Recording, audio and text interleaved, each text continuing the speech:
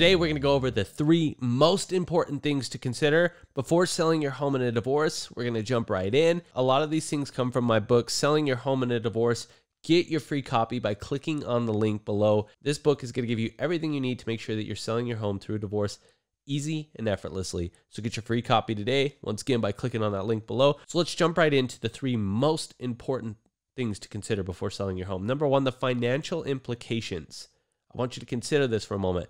If you have $250,000 or more in equity in your home, if you file independently that year, you are now putting yourself in a tax situation. So you have to understand how much equity do you have, because the IRS tax law states that if you file jointly, you can claim up to $500,000 in equity and it's not taxed.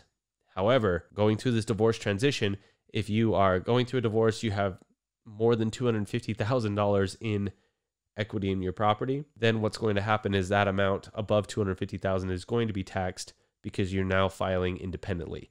So tax law, very important. Make sure you understand that if you file independently, you can only have tax-free capital gains on your property up to $250,000. If you file jointly on your taxes and you sell your home, you can have up to $500,000 in capital gains. So consider that before selling your home. That is one of the most important. I am not a tax advisor. I just know the tax law. I've seen it enough, and I want to make sure that you understand that. Number 2, decide what you're actually going to do with the house. There are so many different ways to transition the housing as opposed to just selling. Could you refinance? Does it make sense for you? Refinancing and buying out the other person's equity is one of the fastest and easiest ways to get the property transition and also keep the property if you're wanting to stay there. It's not easy making a move or a transition when going through a divorce. So consider the refinance option, or consider buying out your spouse or ex-spouse in this case by paying them the equity amount. If they have $100,000 in equity, you could pay them $50,000, sign an agreement with your attorney, and the ownership of the house transfers over to you.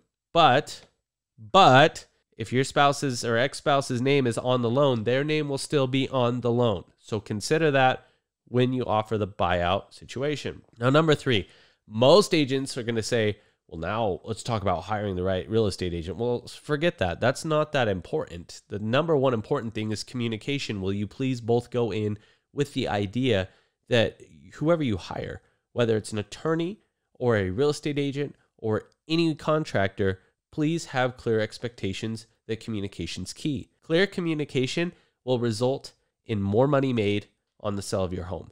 When there is poor or little communication, we have seen home sellers lose thousands, if not hundreds of thousands of dollars because communication from one party is terrible. I understand that the emotions are high. Maybe he or she did something that is non-forgivable. I get it, but please make sure you have a clear communication with the real estate agent or professional, whoever is helping you throughout the process of this divorce. Not answering your phone, not responding to text messages results in less money made for you out of your pocket.